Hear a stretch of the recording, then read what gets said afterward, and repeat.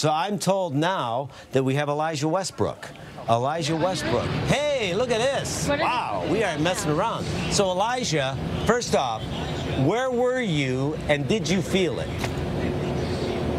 I sure did, John. Good morning to you. Right now, we are live in New Brunswick, New Jersey. We were sent out here on an unrelated story, and as I walked inside one of the buildings and then got into my car, the car started shaking. It started swaying, and at first I thought it was just the wind was blowing because it did feel a little windy out here. You know, when you get those normally strong gusts of wind, next thing I know, I see emails and text messages coming in from some startled folks saying, "Did you feel that? Did you feel that?" And someone who actually did feel that is Jill here. She's a student at Rutgers University. Jill, thank you so much for being live on the show right now to talk about this earthquake. It was a 4.8 magnitude earthquake. What did you experience moments ago? So I was laying in my bed and my whole apartment building just started shaking.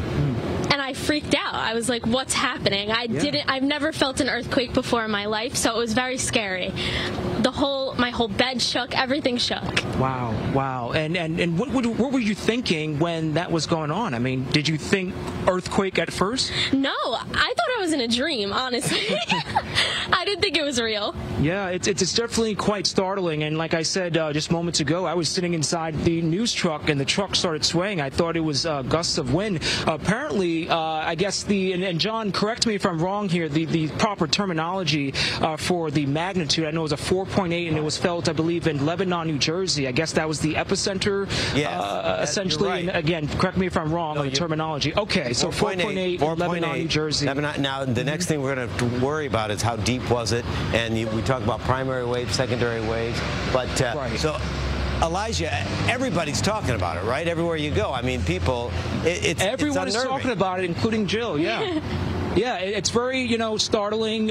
So what are your friends saying? What are other people saying about what they experienced? My whole family group chat actually was blowing up my phone saying, what was that? Was that an earthquake? Then my friend from Delaware texted me and said that she felt it too. Everyone was feeling it. Yeah. And everyone was like, what was that? Yeah, so it's not just here in New Jersey, of course, portions of New York State, New York City. We're also getting reports people in Pennsylvania and I believe Massachusetts possibly may have felt that. So we're looking at least the northeast corridor, if you will, here.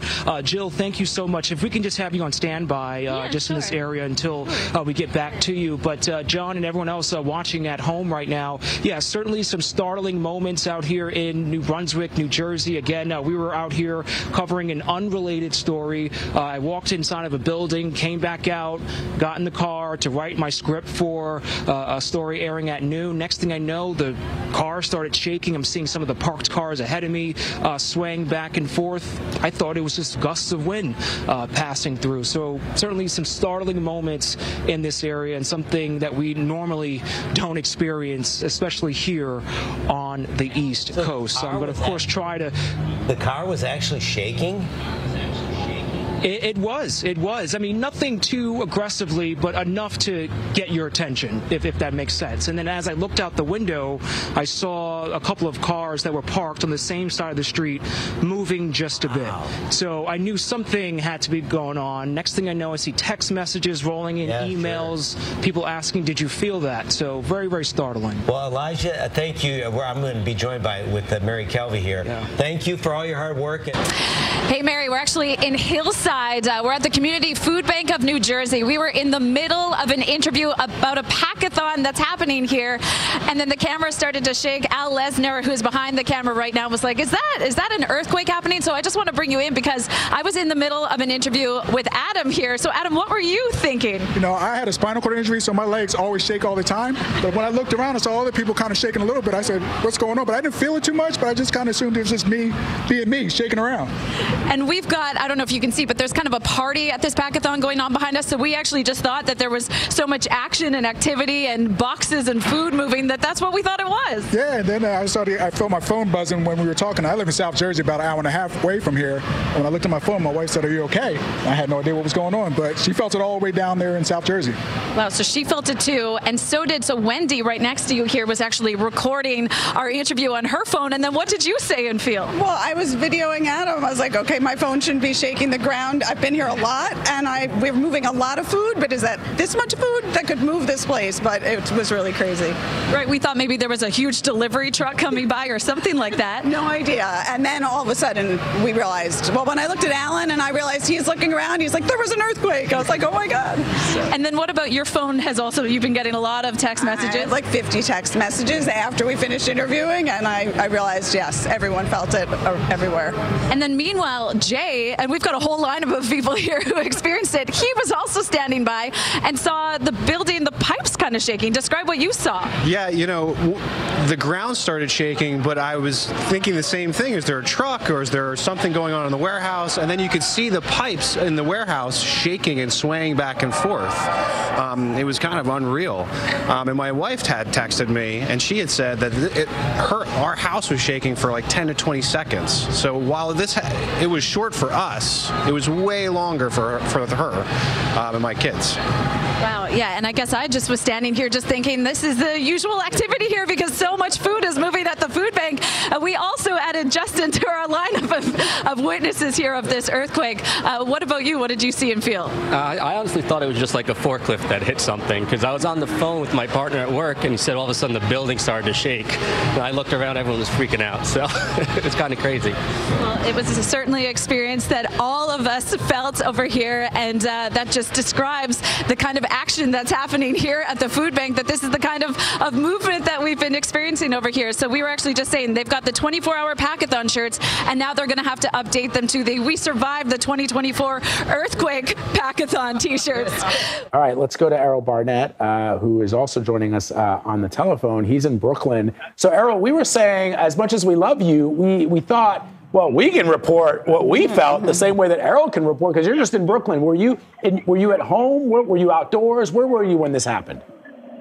Yeah, this is interesting, Vlad and Anne-Marie. This is the type of earthquake that has a lot of people saying the same kind of expression. What the heck was that? And so while, yes, I felt the earthquake while at home here in Brooklyn, my wife actually, I was in the home office. She was working from the living room, ran into me and said, what the heck was that? Did you feel that?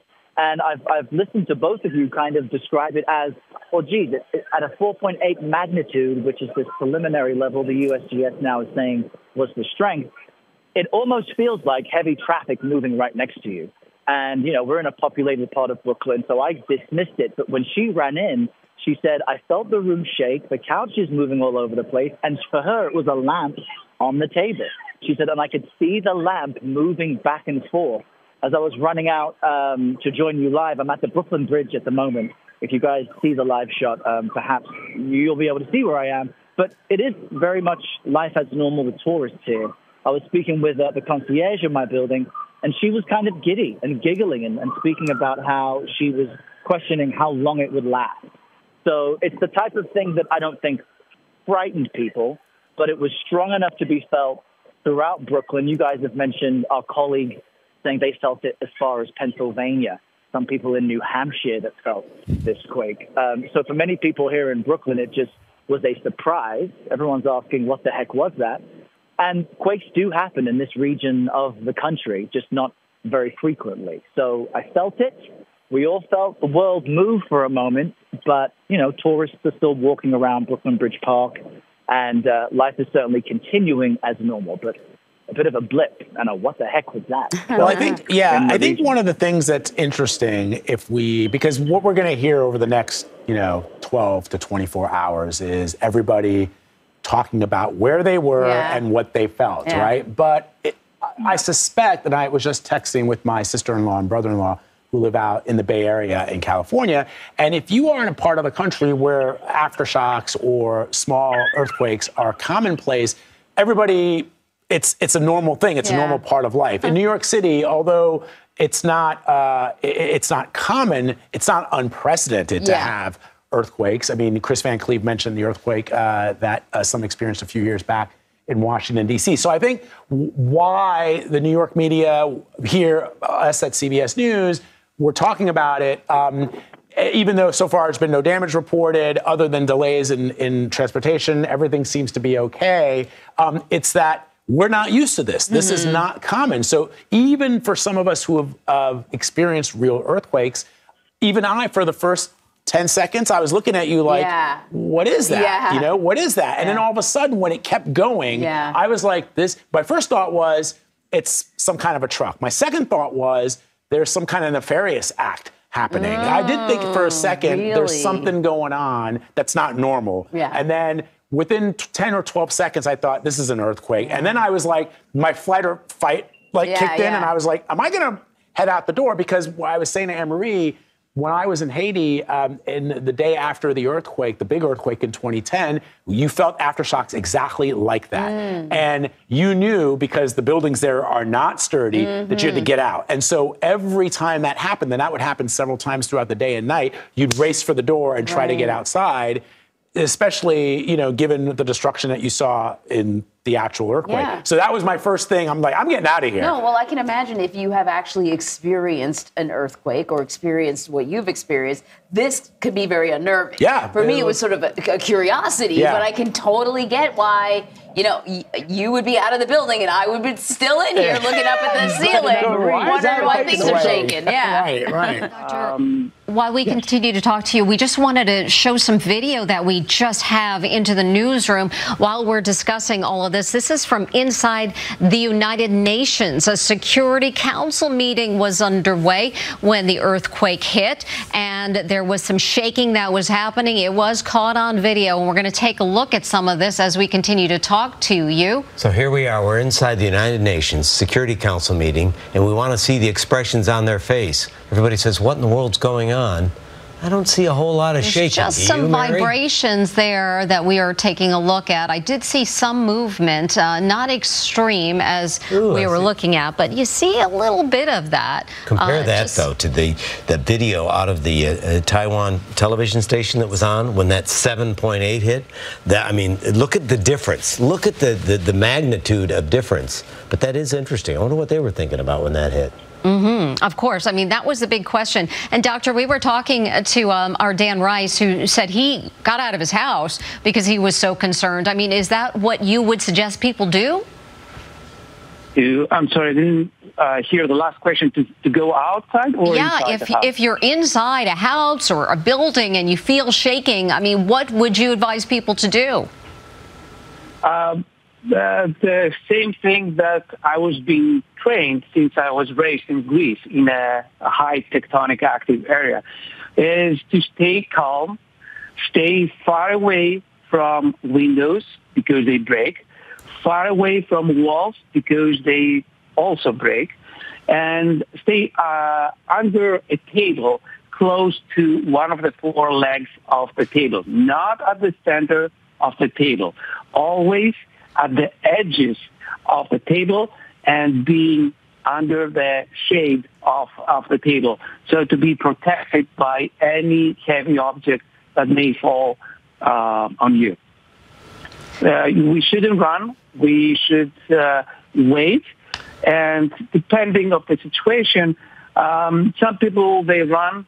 That is true. But most of the people, they get injured because you cannot run when the ground shakes. That's right. That's right. Doctor, this is such good information. We also have some video from Astoria, Queens. Someone captured the shaking inside their apartment, and we saw a bar cart, you know, really shaking as the tremors were being felt throughout the city. Of course, as we take a look at it here.